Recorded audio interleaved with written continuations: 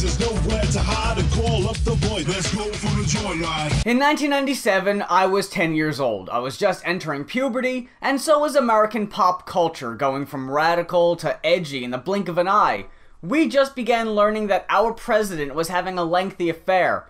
South Park changed television forever, with its effects being noticed across the spectrum, with pro wrestling giving birth to its infamous Attitude Era. In the same year, the flamboyant Spice Girls had the best-selling album of the year, and we were seeing a general rise of pop stars with personality. Celine Dion, Jewel, Sarah McLachlan, and Paula Cole were all huge with their non-threatening anthems. Arguably the dullest of the lot would be Shawn Colvin and her hit Sunny Came Home, which single-handedly proved the worthlessness of the Grammy Awards, winning both Song and Record of the Year in 1998. This opening track to Colvin's concept album, A Few Small Repairs, a 13-track album based on a single painting, tells a vague story of the titular character Sunny as she comes home. Honestly, that's all I got out of this one. This is the first track of the album, and we're just thrown in, assuming that we know who Sunny is and what her motives are. And if we don't,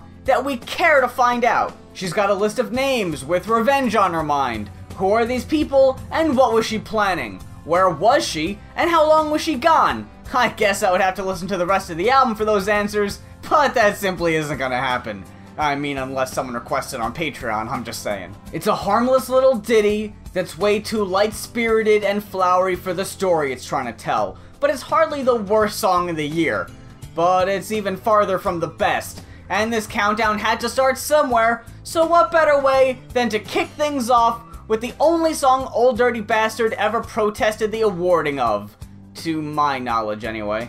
I went and bought me an outfit today that costed a lot of money today. Call up the boys, let's go for the joyride. Space Jam, the 1997 film starring live-action all-star basketball players and classic Warner Brothers cartoon characters, harkening back to the golden age of cinema, featuring the newly created Lola Bunny, whose tale launched a million ferries, and also had one of the best-selling albums of the year, now available on vinyl, for any wanting hipster to pick up, show off at house parties, then never think about again. Starting things off with a cover of the Steve Miller classic Fly Like an Eagle, the soundtrack featured other smash hits, such as the titular Space Jam theme by the Quad City DJs, and R. Kelly's I Believe I Can Fly. Kelly was featured on a second track alongside Jay-Z, who also wrote the album's final track, Buggin', a rap song sung by Billy West as Bugs Bunny, which wasn't as bad as I wanted it to be, or else it definitely would have been on this countdown instead of what ended up being the worst song on the album.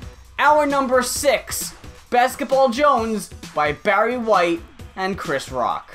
Basketball Jones was originally performed by Cheech and Chong, backed by a band made up of some of the biggest names in music at the time, including Carole King and George Harrison, who also brought along Billy Preston and Klaus Voormann, who had both performed with him in the Beatles at one point or another. Besides the Steve Miller cover performed by Seal and That's the Way I Like It covered by the Spin Doctors and Biz Markie for whatever reason, this updated version by Barry and Chris is the weirdest and most pointless. I imagine the producers wanting to fill the movie with basketball-themed songs, racking their brains before remembering this odd comedy single from 1973, only writing themselves into a corner, wondering how the hell they were gonna update it for a 90s audience made up of mostly kids. While Cheech Marin sung the original song in a high-pitched voice, this time around, Barry White and Chris Rock take turns. Rock's squeaking, in contrast to Barry White's legendarily deep voice, isn't even the most irritating factor.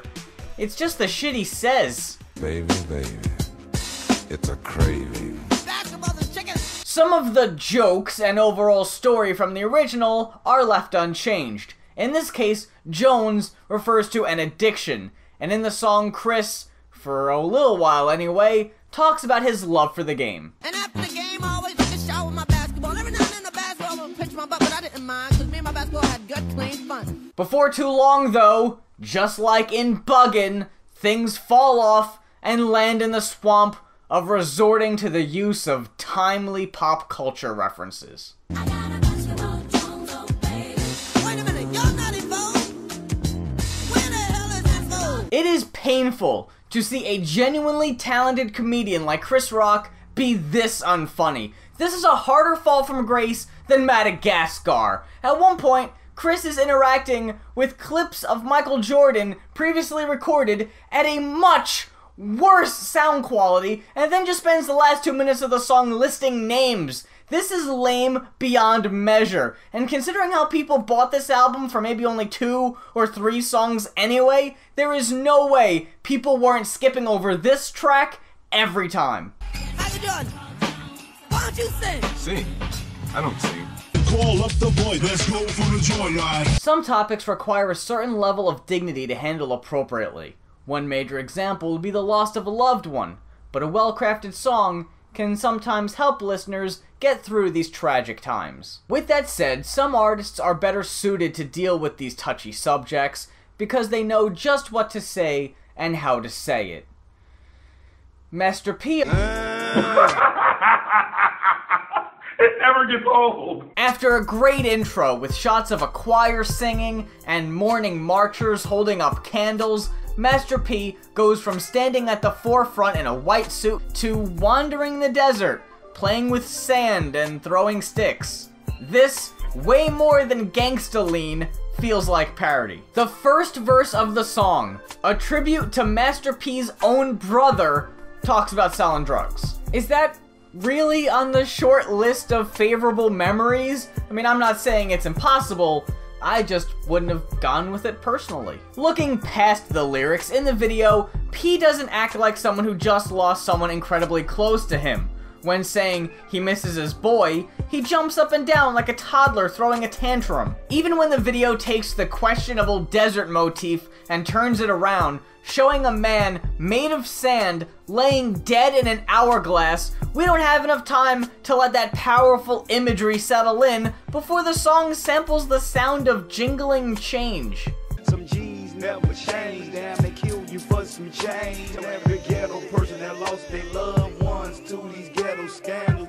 Take a minute. Dude, come on. During the C murder verse, we get some biblical imagery with a walking stick turning into a snake and a shot of a burning bush. These shots do make things easier to take seriously, but I'm just unsure why these references pop up on this song. It could be that the song is 20 years old, and I hate to sound cold about this, but for a song about Master P's late brother, the song doesn't deal with the situation with the necessary tact to make you feel what he's no doubt feeling. This wouldn't be the only major hip-hop tribute, as 1997 also saw I'll Be Missing You sent out to the Notorious B.I.G. It's kinda hard with you not around. Know you in heaven smiling down. When I die, fuck it, I wanna go to hell. Those two hits may have missed the mark, but I believe their hearts were in the right place, and I appreciate rappers shedding the unaffected macho facade, if only for a second, to show some raw emotion and speak from the heart. Especially today,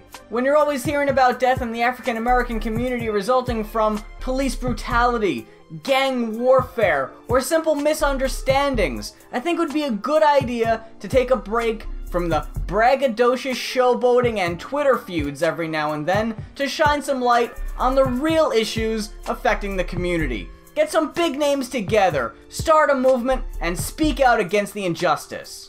We gotta stick together, we all we got. When police taking shots and I ain't talking about Ciroc. Would it be possible to not have Diddy involved? Is that an option? Call up the boys, let's go for the joyride. Hey, remember Smash Mouth? Of course you do! Despite not having a hit since 2001, this ragtag bunch of bras was the focus of the second biggest meme of 2016. But I'm not sure which hurts more, over a decade wallowing in mediocrity, or being runner-up to a segmented, honey-harvesting jazz enthusiast that exponentially increases in speed, volume, or both! But yeah, All-Star saw a pretty impressive, be it random resurgence, making me forget all about the last time Smash Mouth went viral. That time Steve Harwell cursed out and threatened to beat up a man for throwing bread at him.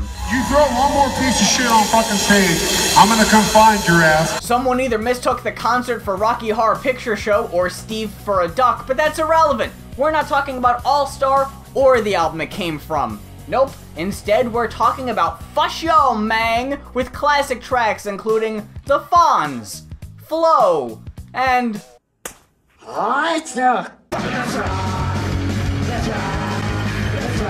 It's impossible to just focus on one track, so we won't. Number 4, Fush Yo Mang. All of it. The album's high point and leading single, Walking on the Sun, works because the music matches Steve's natural intensity, or lack thereof. It's toned down considerably and requires a lot less yelling, which was one of the cringier aspects of the rest of the tracks. The single had more of a social message, while the others were just failed attempts at humor, including a musical love note to Arthur Fonzarelli, which is as random as it sounds. Harlow's vocals ruin any song, be it ska or punk, which is frustrating as some of these songs could pass as obscure Green Day B-sides. It makes me wonder how the same writer is responsible for both the music and the lyrics. They're dumb and not even in a goofy Bloodhound Gang or mindless self-indulgence kind of way. They're just bad, and I can't see any self-respecting human singing along to any of these songs except for maybe Why Can't We Be Friends? But they can hardly take credit for that. And even then, you might just find yourself singing extra loud to drown out Steve. With a different frontman and better lyrics, this had potential of being an album people would still be raving about decades later. Instead, any points gained by the interesting musical choices, including surf and lounge elements, are overshadowed by Steve's nasal shouting, and Fush Yo Mang ends up the physical interpretation of 90s meh. Can we be friends? Can we be friends? You're a pussy punk bitch.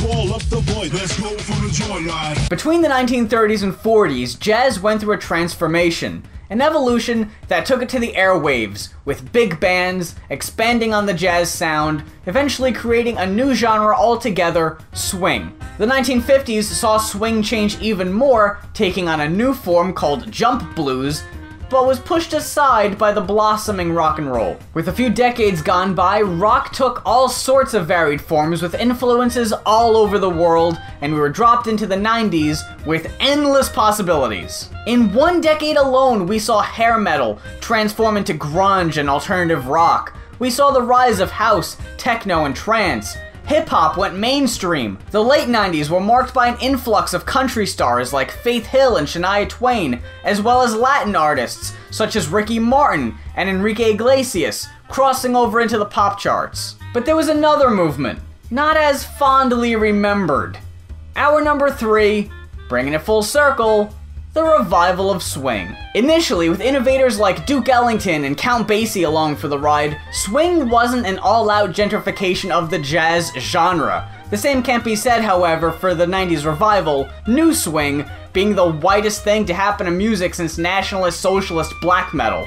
Thanks to the movie Swingers, the genre saw a very short-lived moment above ground, like a cicada, buzzing obnoxiously from the trees in 1997, ending abruptly sometime the next year. Although bands like Big Bad Voodoo Daddy and the Squirrel Nut Zippers had been playing retro swing for years, it was the Cherry Poppin' Daddies that first put the genre on the charts. CPD, who up to this point specialized in ska, bit the bullet and released their retro swing single Zoot Zoot Riot as a new exclusive track for their greatest hits compilation, a dick move on multiple fronts. Lead daddy Steve Perry used the song as an excuse to dress like a cheap Dick Tracy villain and look like an overall chode in the video, but I can't blame him. It's not like he would ever get the chance again, as this would be the only taste of notoriety the band would ever get. Zoot Zoot Riot would leave the speakeasy door wide open, allowing Brian Setzer, previously of Stray Cats fame, to stroll on in with his orchestra and a cover of Louis Prima's Jump Jive and Wail. The songs were commercial successes, but the genre itself never got past the novelty phase. With the original version of Jump Jive and Wail and an ad for Gap brand khakis,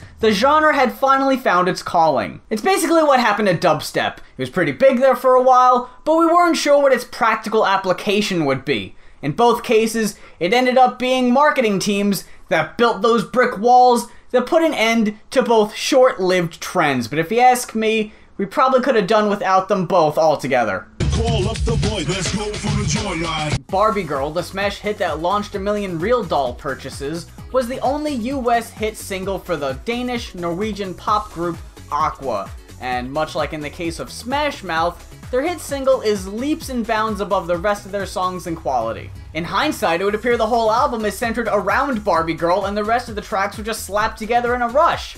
The worst offender is our number 2, Lollipop, parentheses, Candyman. Poor translation is pretty common when you're dealing with a foreign pop act making music for American audiences, but Lollipop has a few too many confusing lyrics to overlook. In Barbie Girl, the innuendo was obvious, but here, we're not so lucky. Aqua's frontman Renee saying he's a sweet sugar candy man has a few implications. Either he's selling candy, made of candy, or vomits bees. Later, he tells Lena, the group's female vocalist, that she can bite him if she's hungry, which one would assume would be sexual, but he follows it up by saying that this would mean the end of him. In addition, Lena also calls him Sugar Top, which leads me to believe that he is a talking lollipop and is some sort of Adventure Time nightmare. This, however, is contradicted by Lena asking the Candyman to give her a soda pop for free, or as she puts it. And beyond what the Candyman is, it's imperative to ask who the Candyman is and why he sounds so menacing.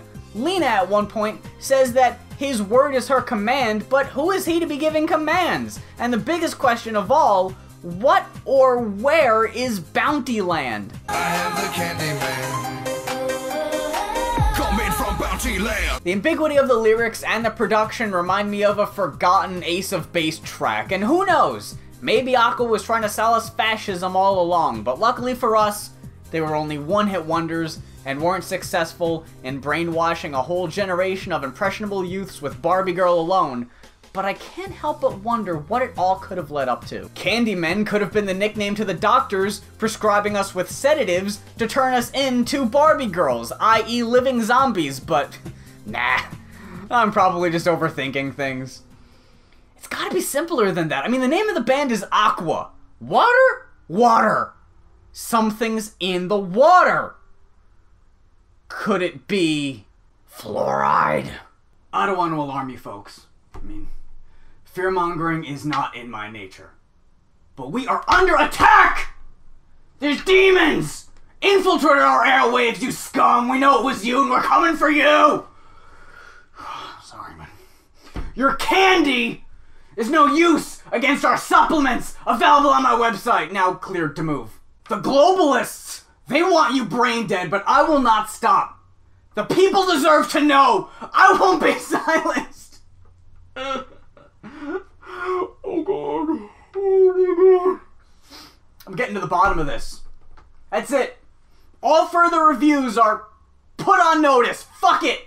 I'm sorry, this is a family show. I don't mean to curse, but all that's gonna have to wait, because this is important!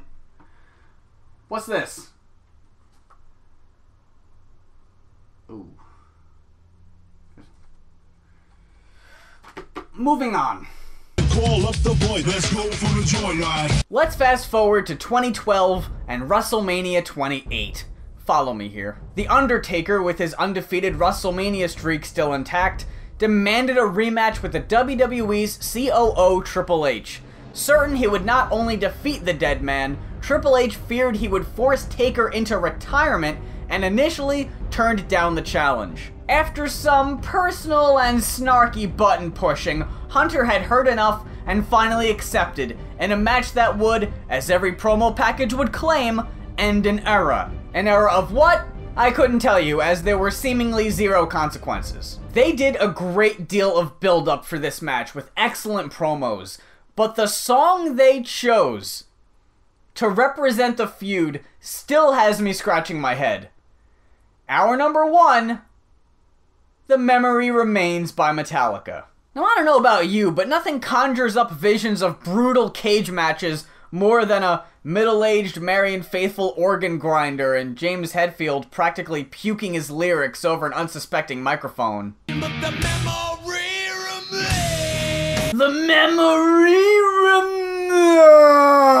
On par with Unforgiven 2 in the cheese department, The Memory Remains is a product of Metallica's 1997 album Reload, or as I call it, Songs of Blood and Piss. With 1991's self-titled Black Album, their deal with the devil was complete, teaming with producer Bob Rock, who transformed Metallica's aggressive metal-up-your-ass grit into a more generic, marketable sound, like a raw and unapologetic horror film re-edited for a more accessible PG-13 rating. This is Metallica on autopilot. These lyrics are so empty that they must have meant more in his head, but it's hard to tell if his heart was truly in it at this point. With lyrics about fame, mansions, and faded prima donnas, is this Metallica seeing into their own future? The song hits hard at times, but it's otherwise monotonous for the majority, and the Marianne Faithfull feature is stupid. I guess it's supposed to be haunting. This singer, previously known for her relationship with Mick Jagger, a musical career in her own right, and a rather nasty rumor involving a Mars bar droning on in the background between verses, but it makes me laugh every time. It's silly, and it's even funnier to picture Metallica in the studio, listening to the playback, all nodding to each other, with James looking over at Marianne, giving her a thumbs up and faking a smile. In the video, Marianne is a carny of sorts, taking the band's antique coins in exchange for a ride on a swinging, rotating stage that doesn't reflect the song's lyrics in any way, and they don't do nearly enough with it to merit how much the video cost to make. It isn't even going that fast! How aren't they sliding and falling off? This could also be the douchiest James has ever looked, wearing fashionable sunglasses, making dumb faces and a fisheye lens. I am interested in what the story behind Marianne Faithfull's character is supposed to be, however. When she isn't grinding, she's seen sitting on a chair cradling a stuffed monkey and leading a funeral dirge. This, again, has nothing to do with the song, and I gotta ask, why Marianne Faithfull? It's not like metal fans in '97 knew who she was. La-di-da-da indeed.